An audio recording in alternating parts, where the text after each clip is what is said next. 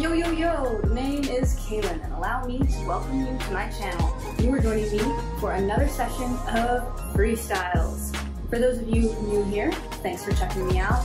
Essentially, today I'm going to be showing you how to take the fuss out of healthy eating. No matter any dietary preferences or any picky eaters out there, I got you. And we're not going to be messing with any recipes either.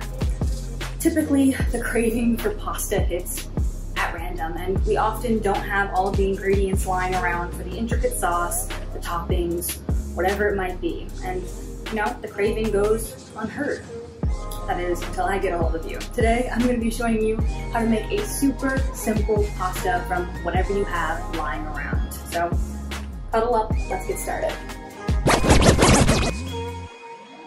First things first, you're going to start with some high heat oil in a pan, whether it's grapeseed, avocado, coconut oil, sunflower, but if you're not particular about that kind of thing, olive oil is fine too. Although spoiler, I will be adding olive oil in the end, but just after it's a little bit cooler.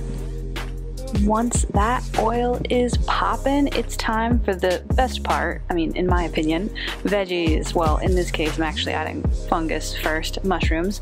These are my takis, they're my absolute favorite, gourmets, great for your brain, all that good stuff, but this is the opportunity to put in any of your favorite veggies.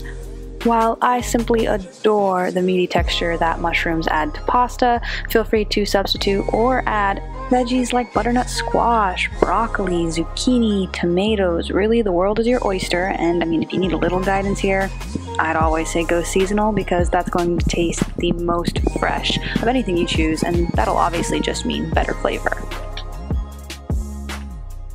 Near our last few minutes, we want to start working on chopping up some of the next good stuff we will be adding in, and for me, it's starting with some onion. Onion is going to impart a whole lot of flavor for you, and don't be afraid to have fun with it. Purple, white, pearl onions, scallions, whatever needs to happen. Of course, you can go onion free, but you have to remember onion's going to impart a lot of flavor onto the oil that will eventually be coating your pasta, so it's something to consider. As that gets nice and caramelized, you're going to want to consider your green component, if you want one. I'm using some beet greens from the garden, but feel free to insert kale, spinach, herbs, whatever green fix you need. Since we're in that last minute of cooking, this is when I'm adding my garlic because I like it to get lightly roasted and caramelized, just super delicious that way. Cooking it just at the end here allows it to maintain that pungent, garlicky flavor while still helping mild out the flavors and make it nice, sweet, and aromatic.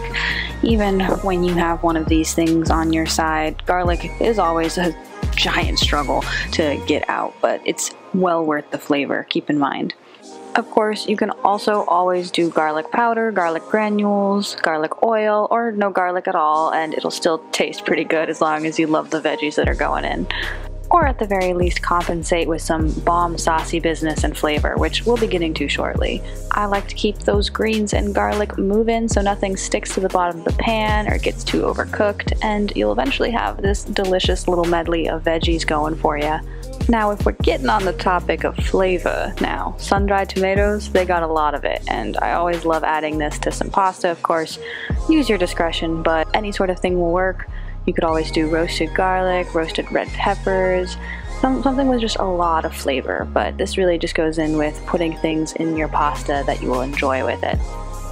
Ooh, after a little while, it'll hopefully be getting your mouth watering, because this is when smells, wonderful, aromatic, beautiful, delicious smells start happening.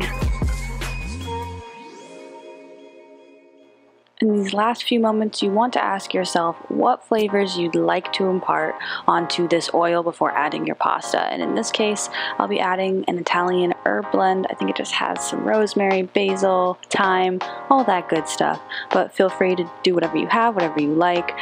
Sage goes really well with butternut squash, and it has some of those flavors, but Italian seasoning is a really safe bet for any sort of pasta dish most of the time.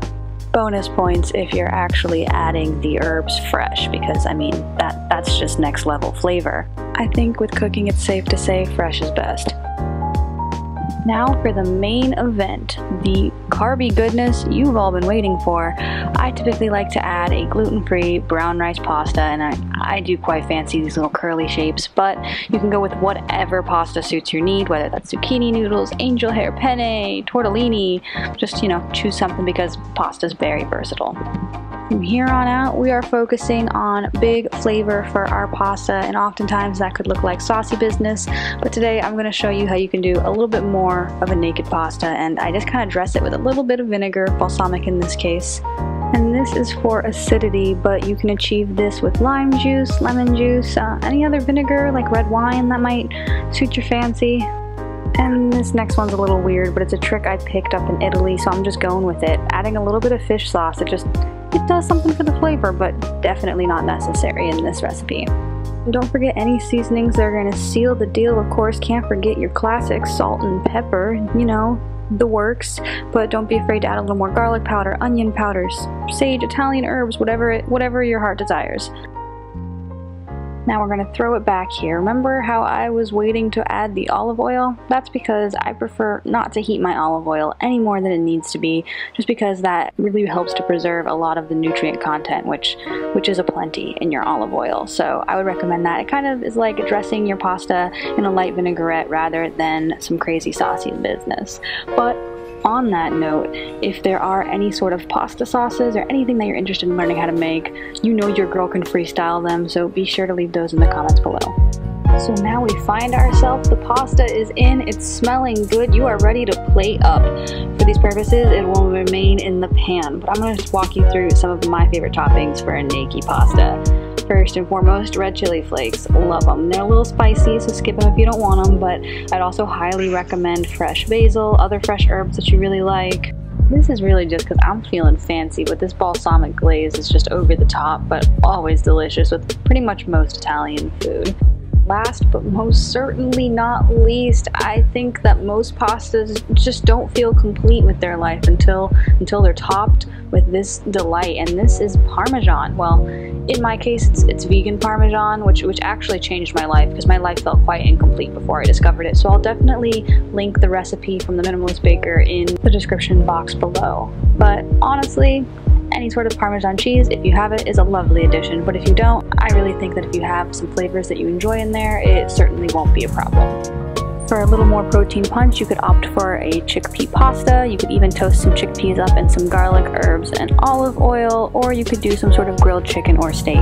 But with that, feel free to ask any questions in the comments, or let me know how your freestyle went. Like this video if you found it helpful, and I'll see you next time. Oh yes, and please do subscribe so I can keep encouraging you to customize your own healthy meals at home.